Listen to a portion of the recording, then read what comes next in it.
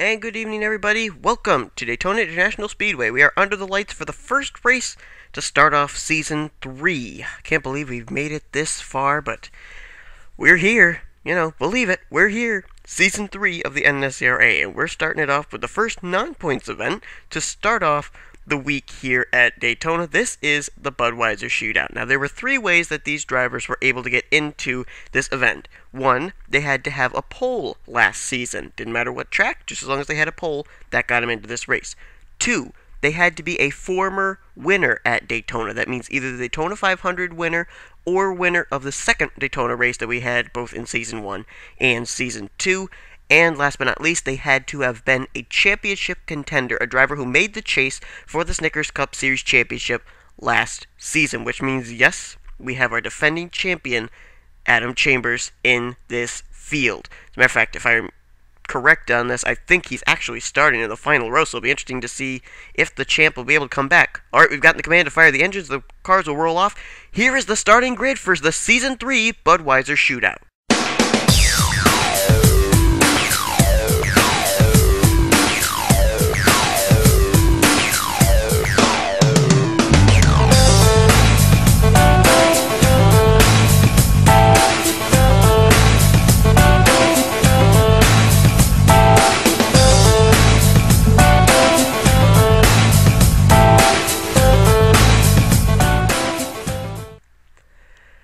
Well, we ended up having practice yesterday, and that was a really exciting practice. And the two drivers that topped the speed charts were Logan Wilson and Ray Wilson. Logan Wilson is going to be starting off in the 6th position, Ray Wilson starting back in 18th. Now, these drivers are racing for two reasons. One, that they want to get some experience for the 500, and two, they want that big check that comes from winning this Saturday night shootout. And yes, I did get it timed correctly. The Bud Shootout actually taking place in the Sprint Cup Series tonight. And we've got our own Bud Shootout here to start off Season 3 in the NNSCRA. Jacob Cook, alongside Daniel Schwab, Joshua Courier, and Vincent Marsh, put us under green for 16 laps of racing here tonight at Daytona. What would be really ironic is if one of the drivers that went to Victory Lane tonight, if it ended up being that Sprint Cup Series driver that went to Victory Lane. Wow, Jacob Cook got loose there through turn 1, and Joshua Courier is going to challenge to the inside. Daniel Schwab got the short end of the stick there. Look at that, no drafting help up high.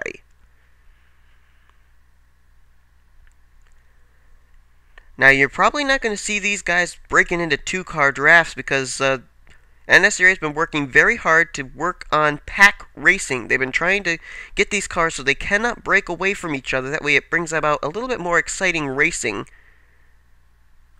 And they also have tried to alter these cars so that way if they do bump draft, they're not going to be pushing quite as hard and cause a huge wreck. So we'll see what happens here tonight. But, tonight may be different from the Daytona 500. Maybe they'll get even more aggressive in the 500. And by the way, at the start of this race, I said I thought that our defending champ, Adam Chambers, was starting in the final row. He actually did. Started off in the 22nd position, but he's trying to work his way up to the front now. There's the car that went to Victory Lane in the Bud Shootout last season, in Season 2, except that's Kristen Worry driving that car tonight, and in this season, Matthew Rodriguez drove it last season. He's the one that put the car in Victory Lane in Season 2. Here comes Arnold Columbia in the number 82 Pepsi Chevrolet. That car coming out of Hendrick Motorsports, and Columbia with, as I mentioned, the 4 Pepsi sponsored paint schemes this season, driving for Pepsi here. Back there, we didn't get to talk about him during practice. Right there, that 5 car on the high side, Jack Richards. He's coming in the same number 5 he was in before. Well, look at right here. Our Columbia wasn't sure which drafting partner he wanted, John Dillon and Timmy Pagioli. But going back to Jack Richards staying in the 5 car. And this year getting sponsored by Farmers Insurance. So, a nice light blue and gray paint scheme there. It's a cool looking color.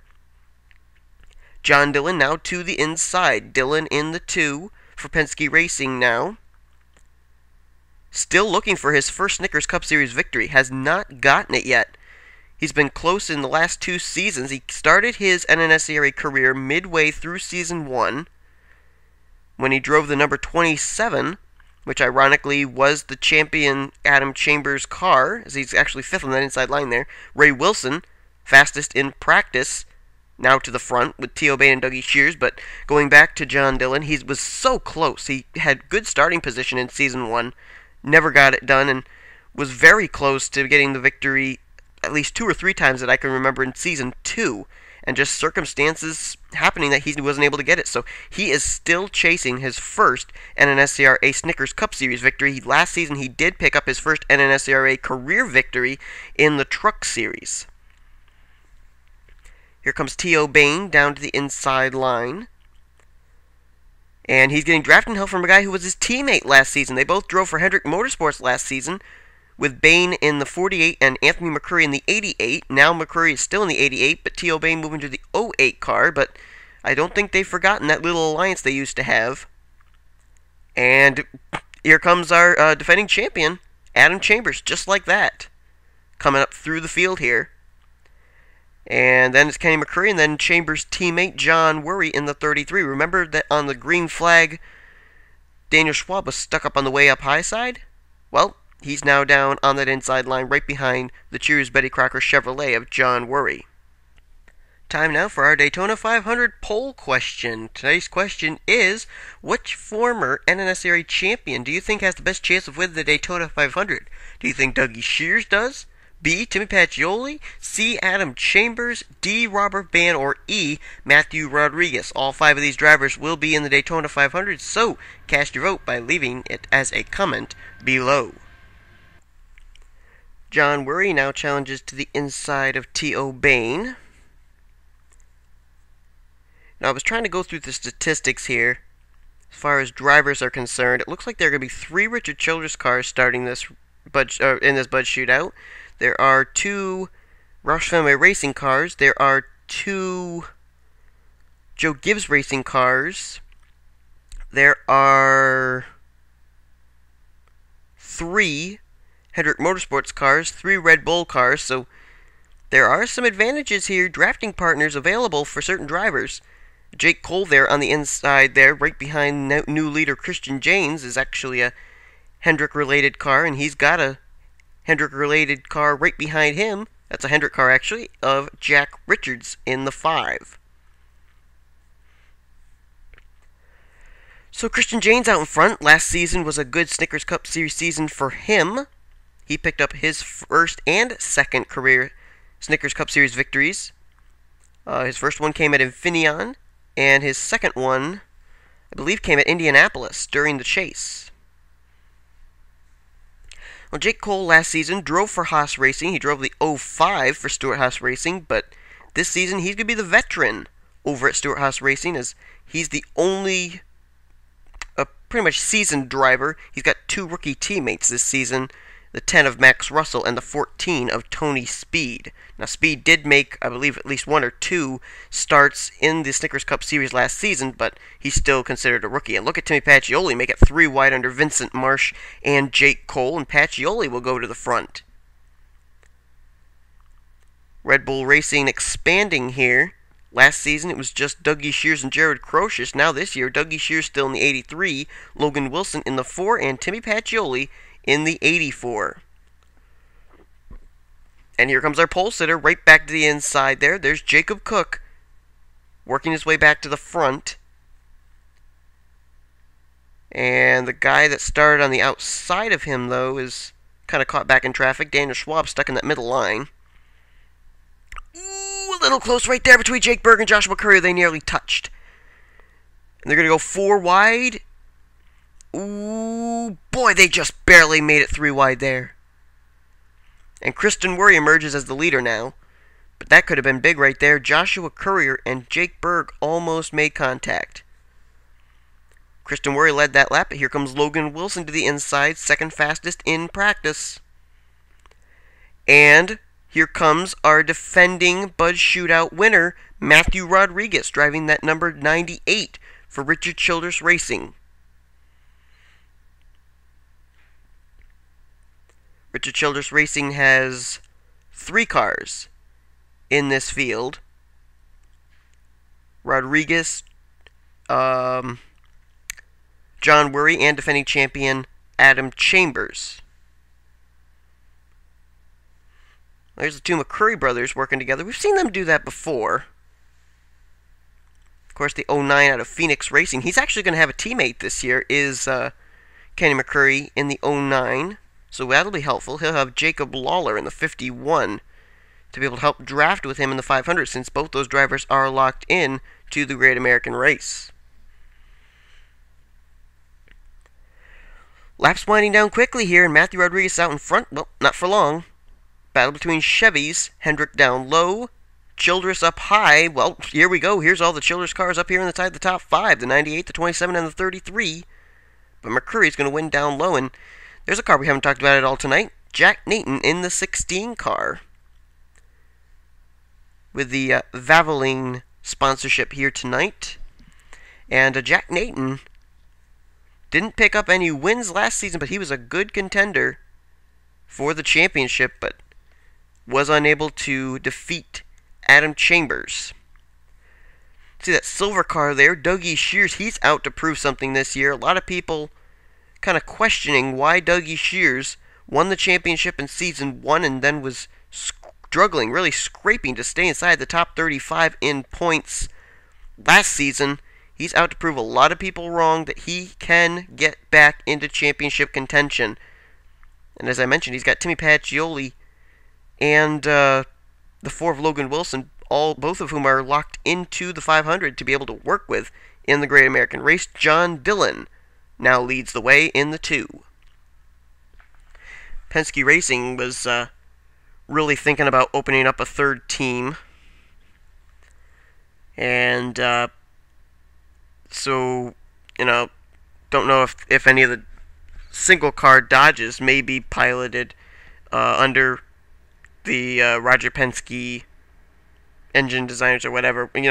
They may end up deciding to do that, but anyway, Dillon and Garrett Hay are going to be the 2 Penske cars in the 500, as now Jack Richards takes the lead. Vincent Marsh had a pretty stellar practice. He and his teammate Jake Berg were working quite a bit during the Bud Shootout practice and put down some pretty stellar speeds for those Joe Gibbs Toyotas. Well, here we go. We're going to go 3 wide into turn 1. Kristen Worry will stick Vincent Marsh back in the middle. Jack Richards rim riding on the high side. We got 3 laps to go here as well. And the car that went to victory lane last season is out in front, and Kristen Worry looking for her first Snickers Cup Series victory, even though it would be 9 points. Here comes Joshua Courier. Here comes Daniel Schwab even lower. Now Schwab has won at Daytona, won it last season, the second Daytona race of the season, driving the 09, or not the 09, the number 9 for Richard Petty Motorsports, filling in for the injured Logan Wilson, who, by the way, is coming up the inside line here, drafting with the 30 of Jacob Cook, our pole sitter. As a matter of fact, if I remember correctly, I'm trying to cast my memory back to Season 2.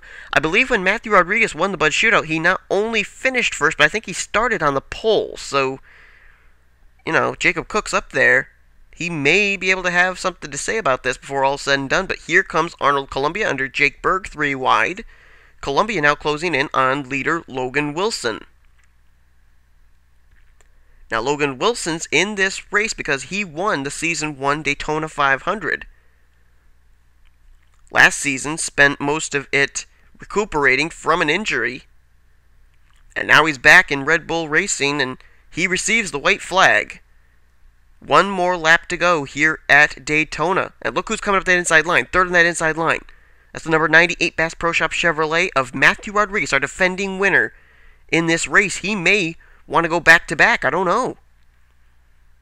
Will he be able to? No. Looks like McCurry's going to stick him in the middle, 3 wide. If they go 3 wide for second, Logan Wilson's got this made. They are 3 wide for second.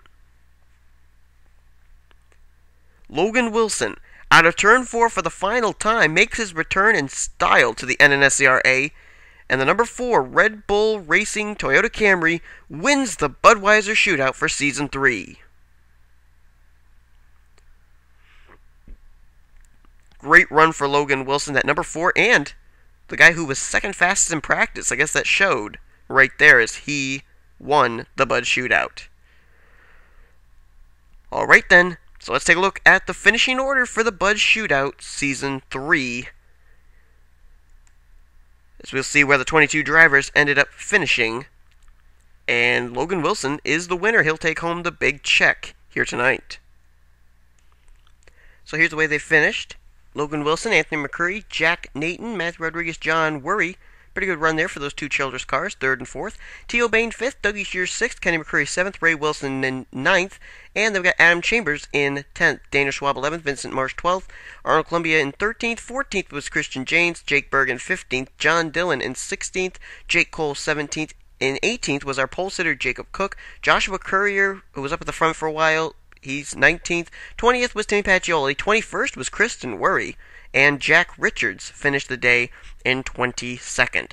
Don't forget, we got the qualifying races from Daytona coming up next, and then we'll be having our points races, the trucks, the mobile one, and the Daytona 500 coming here to cap off this week. Congrats to Logan Wilson on winning the Budweiser Shootout. Thank you all for watching. Please rate, comment, and subscribe. And thank you for watching the NNSCRA Sports Channel Offline Racing at its best.